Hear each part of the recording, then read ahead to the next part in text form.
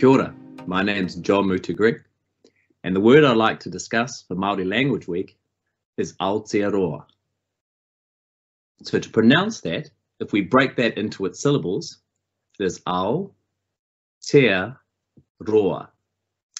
Is the last bit I think we have the biggest trouble with. It is the roa. It is, we really want to roll that R, and it sounds like something that is uncooked, roa. And if we run that together, Aotearoa, Aotearoa.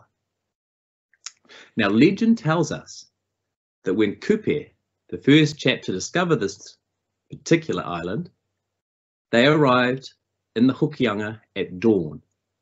And it was his wife, Kuramarotini, who named these shores Aotearoa. And the translation of that could be land of the long white cloud. Now, a number of years ago, some family friends of ours came to New Zealand, and they are from Uapo, which is a small island in the Marquesan group, which is northeast of Tahiti. And their language is very similar to Māori. And when they arrived here, they said, we can see why you call this land Aotearoa. To which we said, okay. And they explained that where they are from, very close to the equator, that the dawn and dusk is very quick. But as you come further and further away from the equator, it slows right down. So that here in New Zealand, it takes quite a long time comparatively.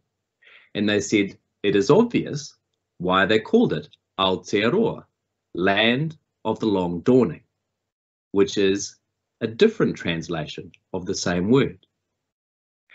So it is possible that the founding of this country was actually based on a mistranslation, which wouldn't be the first time that that has happened.